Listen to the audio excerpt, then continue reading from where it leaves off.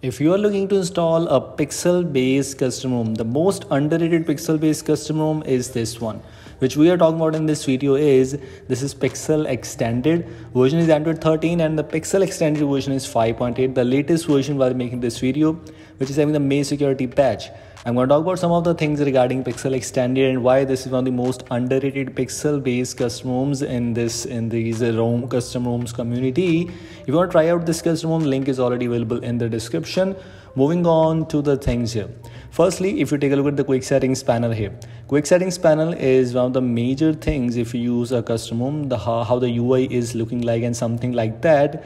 If you're watching me from some time, I always prefer light quick settings panel in light mode, and if you use a dark mode, you want to see the dark quick settings panel, and this ROM brings you that thing.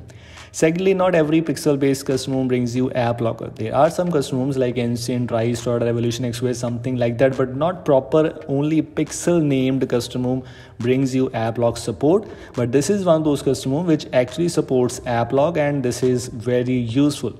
I definitely need this thing in a custom ROM. If you are using custom ROM also, which is almost kind of stock based, it should give you the facility to use app lock, and this custom ROM brings you that thing. Another thing is, I don't know if any of the pixel-based custom like Pixel Experience or Pixel OS, maybe even Pixel Plus UI, they does not bring you the VoLTE or Wi-Fi icon, but Pixel Extended brings you that.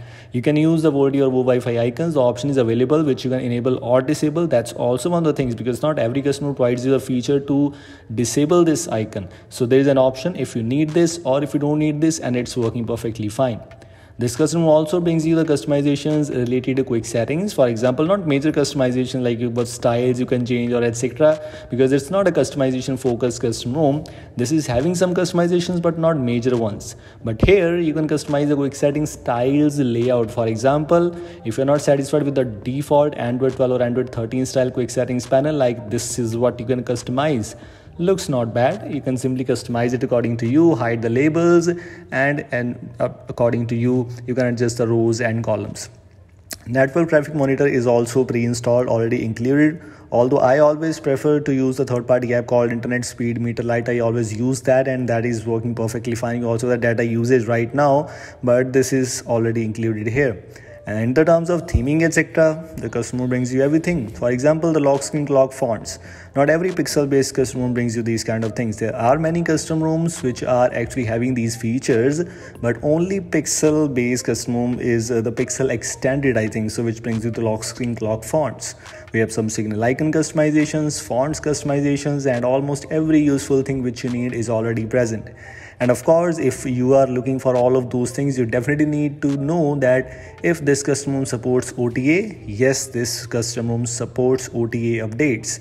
Like Pixel Experience, like Pixel OS, this custom ROM also supports OTA. So if you are one of the users who want to update your device through OTA, you can try out this Pixel Extended.